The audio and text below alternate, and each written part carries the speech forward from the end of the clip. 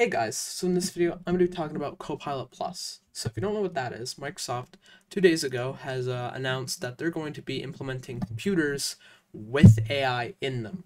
So they're working with different kinds of chipset manufacturers and computer brands to bring computers that actually have a neural processing unit in them.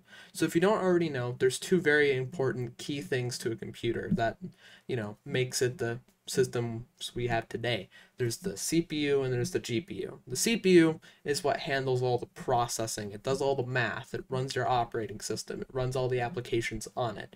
It's literally the thing that processes everything that's going on there.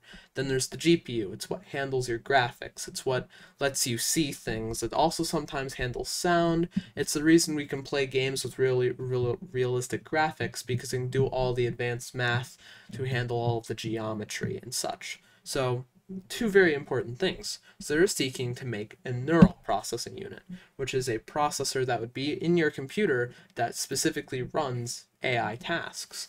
So they're already doing very interesting things with this, such as AI-powered image generation on hardware, integrating it with applications like Adobe. So Adobe Illustrator and Premiere Pro and Photoshop are going to be integrating the neural processing unit into their application, so you can do AI tasks not in the cloud but on your computer. And DaVinci Resolve and a bunch of other creative applications are seeking to implement this, and they already have implemented it, and Microsoft themselves are doing some interesting things with this. But one thing that's gotten a lot of controversy and has gotten a lot of people talking is one feature that Microsoft is looking to implement. So I'm going to be showing it to you here real quick. It's called Recall. So Microsoft, I'm just going to read out what they've said here. We set out to solve one of the most frustrating problems we encounter daily: finding something we know we have seen before on our PC. Today, we must remember what file it was stored in, what website it was on, or scroll through hundreds of emails trying to find it. But with Recall, you can access visually what you've seen or done on your PC in a way that feels like having a photographic memory. Basically, Microsoft is trying to implement browsing history, but for your whole computer. And there's a lot of people talking about the privacy implications of this and the privacy concerns, which obviously there are. You may not exactly want your computer recording everything you do and tagging it with like descriptions for you, letting it be easily searched. And there's reasons for it to be a feature that exists, and there's reasons for it not to.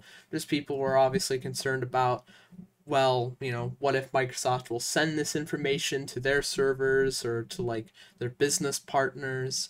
What if somebody who like goes onto a computer and knows the password for it uses Recall to see what that person was doing at a specific time? There's obviously a lot of concerns that some people have, and I think they're warranted. Um, this isn't a feature that's available yet. The computers with the neural processing units I don't think are available yet as well, and this feature isn't available yet. So the software and the hardware um, aren't available for use, so we still kind of have to wait to see how this all really works in practice.